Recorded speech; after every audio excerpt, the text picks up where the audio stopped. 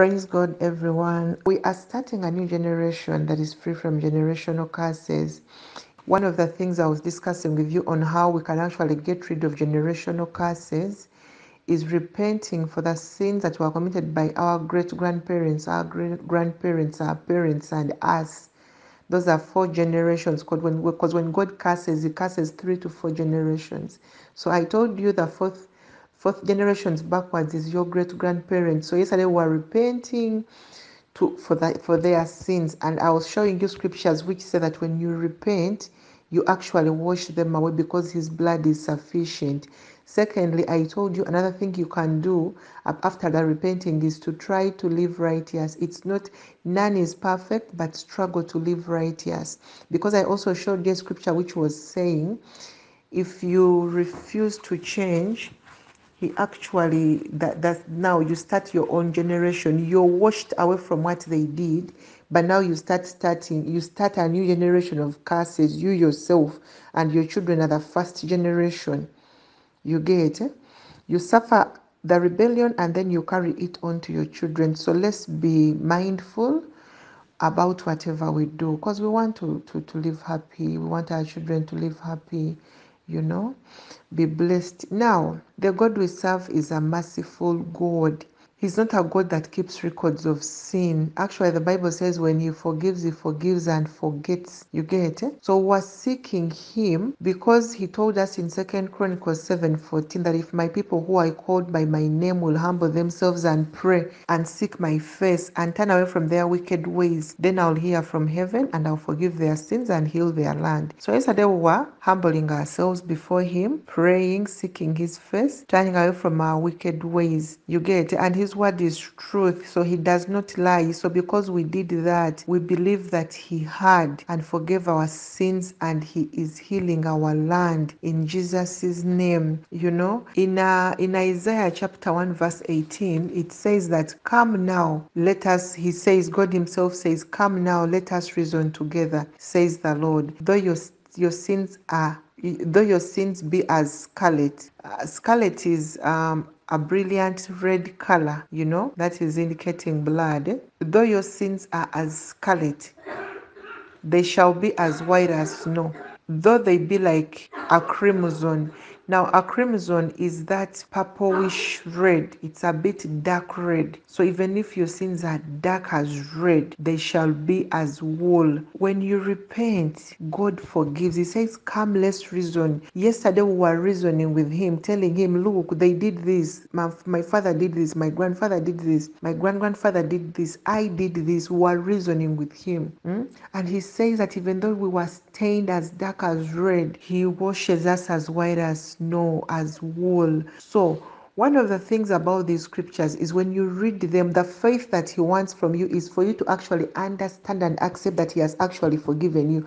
If you still doubt, then his word is not truth to you and you've not believed. So we are believing in faith that he forgave us, and because he forgave us, we are free and free indeed. I'm going to read to you several scriptures that are going to lead us to today's prayer. One of it is Lamentations chapter 3. From verse 1 to as long as I'll go. Now, Lamentation talks about our situation that was before yesterday and what it's going to be starting from today on. It says, I'm the man who has seen affliction. Now, that is us. I'm the man who has seen affliction. By the rod of the Lord is wrath. He has driven me away and made me walk in darkness rather than light. Indeed, he has turned his hand against me again and again all day long. He has made my skin and my flesh grow old and has broken my bones. He has besieged me and surrounded me with bitterness and hardship. That's the things we are going through before we confessed yesterday, all the things I'm reading now. I'll not break them down because it's straightforward English. He has made me dwell in darkness like those long dead. He has walled me in so I cannot escape. He has weighed me down with chains Even when I cry out and cry out for help, he shuts out my prayer. That's what has been happening. Like we pray to him and he doesn't listen. Like our prayers don't go through. People have been telling me, Sandra, I pray and as if my prayers are just hitting a wall. It's because we've been so covered with sin that our prayers are rejected until we cleanse ourselves to be worthy. You get it? So it says, even when I call out and cry for help, he shuts out my prayer. He has barred me my way with blocks of stone. He has made my path crooked. Like a bear lying in wait, like a lion in hiding, he dragged me from the path and maggled me and left me without help. That's you being in the wilderness. You've been in the wilderness. All these are happening because we sinned, because our parents sinned, because our grandparents sinned, and our great grandparents sinned. This is what we've been going through because of that sin. He dragged me from the path and mangled me and left me without help. He drew his bow and made me the target of his arrow. He pierced my heart. Those are the disappointments you've been getting, the not getting married. With arrows from his quiver, I became the laughing stock to all my people. They mock me in song all day. He has filled me with bitter herbs and given me all gall to drink. He has broken my teeth with gravel. I've been deprived of peace. I've been forgotten what I had forgotten what prosperity is. Like you had forgotten what prosperity was. You were dwelling in poverty.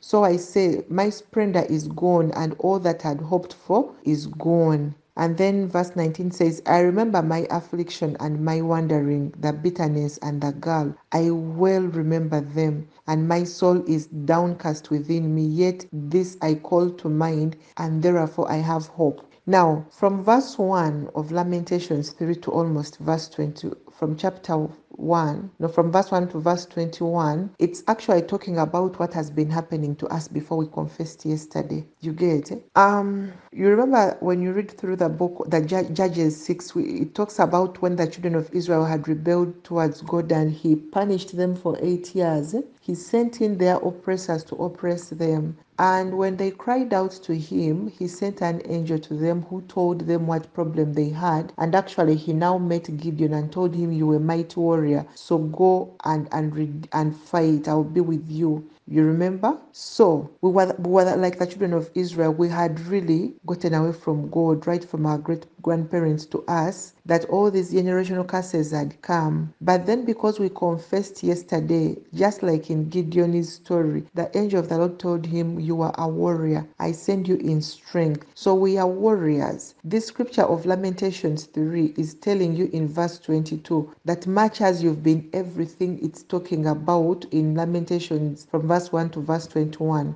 Now in verse 22, he's telling you, because of the Lord's great love, we are not consumed. Because of the Lord's great love, we are not consumed, for his passion never fails. They are new every morning. Great is your faithfulness. I said to myself, the Lord is my portion, therefore I will wait for him. What does this mean? It means much as we had sinned, because now we understood the truth and we accepted that we had sinned and our forefathers had sinned, and we took accountability for their sinfulness and ours. The Lord's great love will because of God's great love, we are not consumed, for his compassion never fails.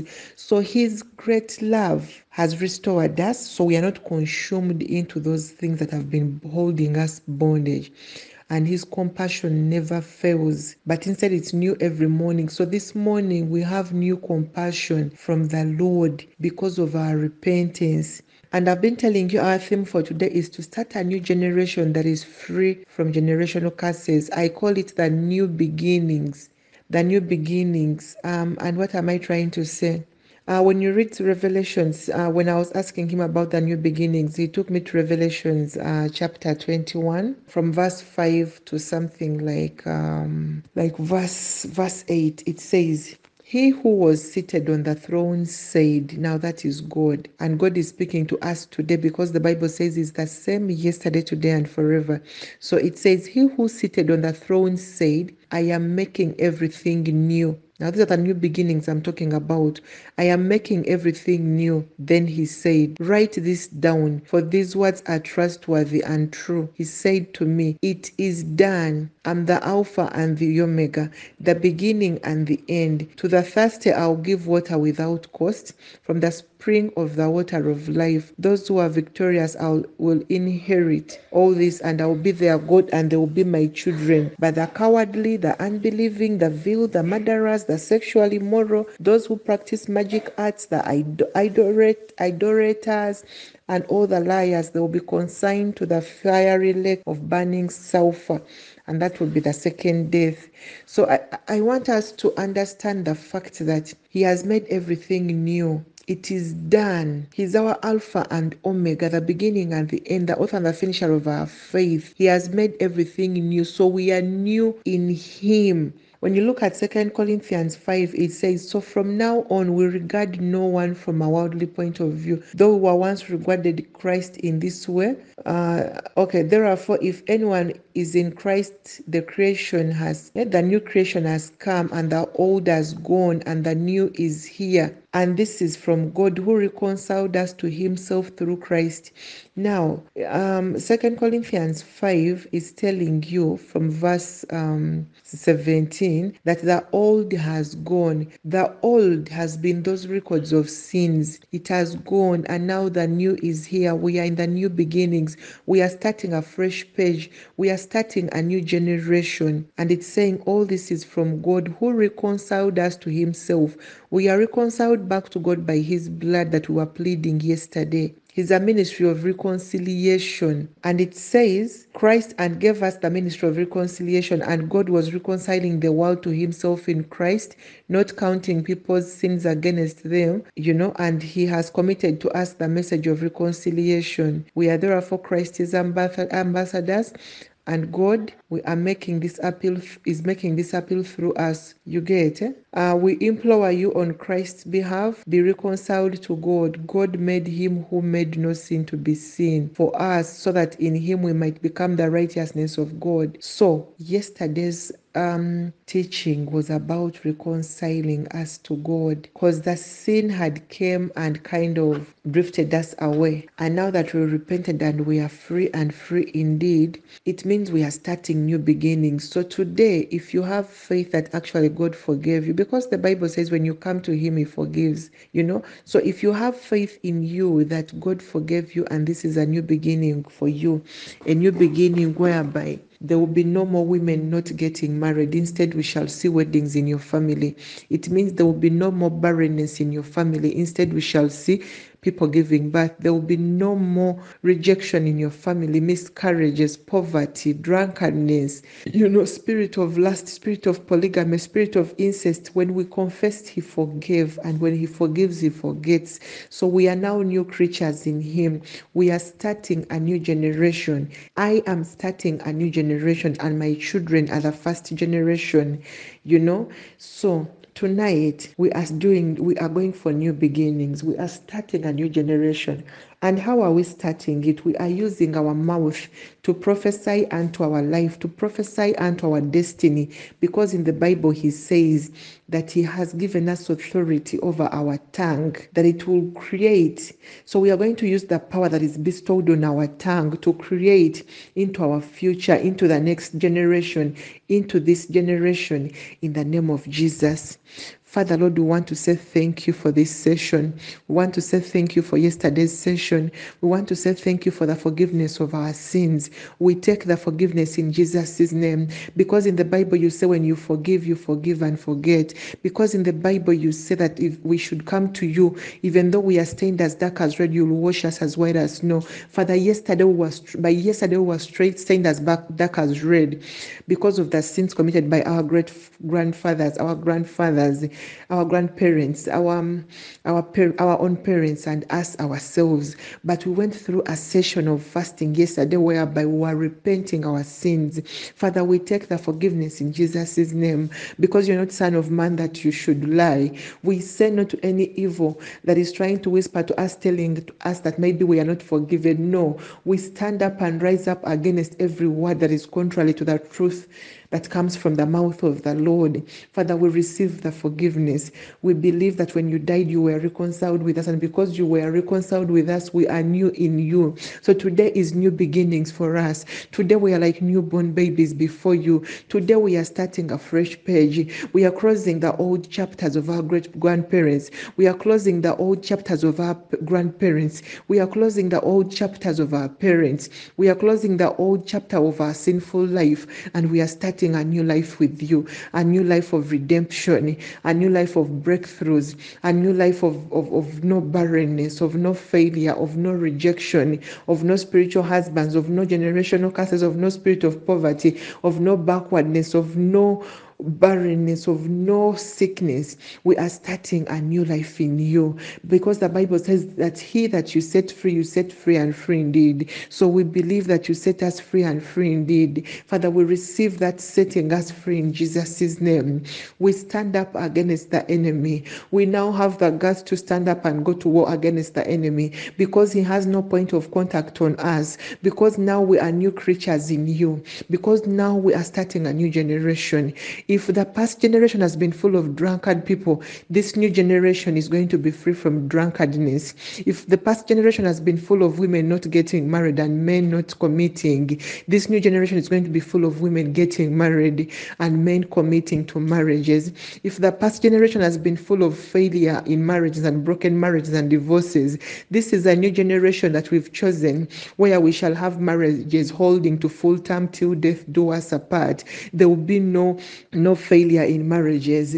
Father, you're going to come and stand and be a pillar in our marriages in the name of Jesus. If the past generations have been full of sickness, recurring sicknesses of diabetes, of cancer, of every sort of sickness, Father, today we stand up and start a new generation that is free from sickness in the name of Jesus. It is new beginnings for us. If the past generation has been full of people who work from January to December and they don't have something to show for their hard work, Father, this is a new generation that you've created, whereby we are going to start working and see the fruits of our hand and see us succeeding and prospering in the name of Jesus.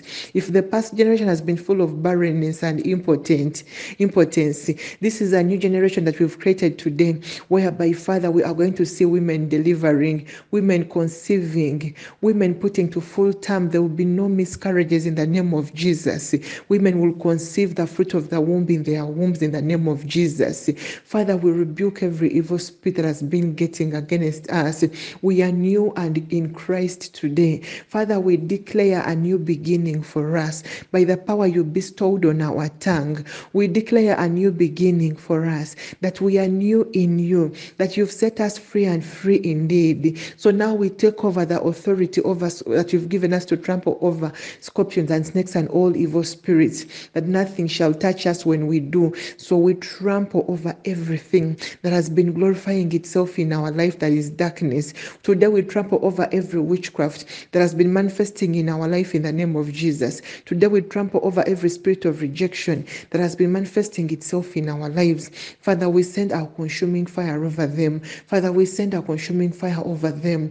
We have no point of contact with the enemy, because this is a new generation that you've created. Starting from us to our children, we shall have peace in life. We shall have joy in life. We shall have fruitfulness in life. We shall have greatness in life, because greater is you that is in us than he that is in the world. In the name of Jesus, Father, as we get into these new beginnings, Father, may you open doors to jobs. As we get into these new beginnings, Father, may you open doors to businesses. May you open doors to contracts. May you open doors to breakthroughs, financial breakthroughs. May you open doors, Father, to so many things that will expand us and make us great for your glory, Lord. As we start new beginnings with you, we say no to miscarriages. We say no to barrenness. We say no to impotence. Let there be men and women who will bring forth children for your glory, because you sent us to give birth and multiply in the name of Jesus. As we start new beginnings with you, we say no to sickness, those generational sicknesses, Father. We rebuke them in the name of Jesus. We start up a new generation with you in the name of Jesus. Thank you, Lord. As we start a new generation, as we start a new beginning with you, Lord, we say no to the recurring spirit that has been making women not to get married. You find a woman in her 40s and 50s, she's not married. You find a woman in her 30s, she doesn't even have hope because the enemy had enslaved their generation into not getting married. Father, the same way you redeemed me from that old past, may you redeem every man and woman on this platform that has been failing to get married. May you redeem every man on this platform that has been failing to get married, to marry in the name of Jesus. Let there be a series of weddings. Let there be a series of marriages coming through, marriages that come from God. We chase away the time wasters. We chase away the time wasters. May you bring back the lost seasons, the seasons we've lost in the times we've been meandering in the wilderness. Bring back the lost seasons. There are people who missed their seasons. There are people who missed their seasons because of not knowing you, because of not asking for direction. They missed their season. You are a God that restores, Father. May you restore back the seasons that the enemy had taken, because you said in the Bible that when we turn back to you, that you will refund back what the locusts have stolen. Father, as we are getting to new beginnings, we are crying out to you to bring back whatever season the locust had stolen, whatever love and marriage the locust had stolen, whatever money that the locust had stolen. Father, may you bring it back 100-folds for your glory in Jesus' name. We thank you for new beginnings. We thank you, Father. New beginnings also brings up peace. May you bring peace into the lives of those that are troubled, because the Bible says you're the Prince of Peace. Father, bring peace into the lives of everybody that has been troubled. In the name of Jesus, we take the new beginnings in Jesus' name. We take the prophecy of the new beginnings in the name of Jesus. We are starting a new chapter. Whatever has been following us, whatever has been a trend, we uproot ourselves from that tree. We uproot ourselves from that tree. We detach ourselves from those family trees. We detach ourselves from the link that links us to a series of bad things in the past because of our lineages. We are going to be identified as someone different. People will call us blessed. They will say in the family of so and so, that girl was the first. That man was the first. He opened the door that no man can close. As you open doors to new beginnings, let no man close, because the Bible says when you open a door, no man can close. When you open doors to new beginnings, Lord, may you be exalted. We declare you as the Alpha and the Omega of our life, the author and the finisher of our faith, the beginning and the end. Take all the glory, Lord, as we partner with you. You said in the Bible, bring your hands, put them in my right hand. Do not fear, I'll help you. So as we are starting new beginnings with you, Lord, we are putting our hands in your right hand, getting hold of you, taking away the fear, replacing it with faith, and moving with you on this journey. We know you're going to help us, because your word says you'll help us. You're going to help us through poverty. You're going to help us through joblessness. You're going to help us through barrenness. You're going to help us through impotence. You're going to help us through sickness to health. You're going to help us through limitations. You're going to help us through everything that has been holding us hostage, by giving us new beginnings, by opening up new opportunities, by giving us redemption, by giving us a smile on our face, by bringing through peace in the name of Jesus. Father, I say thank you. Father, I say thank you. Today on the platform, I saw several women sharing about the spirit of incest. As you forgave us from the spirit of incest, and we are starting a new generation, Father, I pray that everything that has been holding women and men backwards because of the spirit of incest, because of the curse of incest, may they be set free in the name of Jesus. May they be released from that family tree in the name of Jesus. We uproot them from that family tree. We uproot them from that family tree in the name of Jesus. Let the spirit of incest be barren in the name of Jesus. We rise up and resurrect from the dead. We speak life into our dead bones. Whatever dead bone has been lying in our lives, whatever dead bones that have been lying in our businesses, whatever dead bones have been lying in our health, we speak life unto them. We command them to stand up in a vast army. We cry out to you that you will breathe life into them in the name of Jesus. Thank you, Lord. Thank you for your faithfulness. Father, thank you for your love. Thank you for your deliverance. Thank you for your redemption. There are people who are sick and they are suffering from ailments that they don't even understand because of something that was initiated into them, because of witchcraft that was done unto them. Today we send a consuming fire over every witchcraft that has been cast to anyone on this platform. We send a consuming fire upon against such witchcraft. May you burn it off in the name of Jesus. May you burn it off in the name of Jesus. May your people be free and free indeed in the name of Jesus. That will glorify your name. That even those that have been doing witchcraft on us, they will actually understand that we actually have a God that is mighty in the name of Jesus. Let the new beginnings be new beginnings, Lord, that people will smile again, people will have hope again, people will be rejuvenated again in the name of Jesus. Thank you, Lord. Thank you for your faithfulness. Thank you for your love. No more limitation, no more lack, no more sickness, no more generational curses, no more poverty, no more something recurring. No, we are starting a new life in the name of Jesus. Father, there are people who have been having bad dreams. Today we stand up to rebuke every bad dream that has been manifesting itself in our lives. Of course, bad dreams are warnings from you. So whatever evil the enemy has been planning against us through the dreams you've been showing us, Lord, Father, we cancel them and render them powerless in Jesus' name. We hide ourselves under your mighty wing of protection where no evil one can touch. Father, we denounce every bad dream we've had, those that we remember and those that we do not. We trample over them and render them powerless in the name of Jesus. We are the children of the Most High God. He bought us with a price. We are doing new beginnings with Him because we are reconciled with Him, and because we are that, light and darkness does not meet. So we are the light. We have sanctuaries in our body for Him, so the enemy cannot come closer to us because we are covered in His blood. In the name of Jesus. Thank you, Lord, for your faithfulness. Thank you for the new beginnings. Thank you. Let your peace that surpasses human understanding come into the life of anyone that is in pain, anyone that is at crossroads, anyone that is troubled, anyone that is broken, anyone that is in depression. May you restore them back to your glory. May you restore them back to your glory. The single mothers, let them start new beginnings, whereby you're going to change their situations from being single mothers to being happily married in the name of Jesus.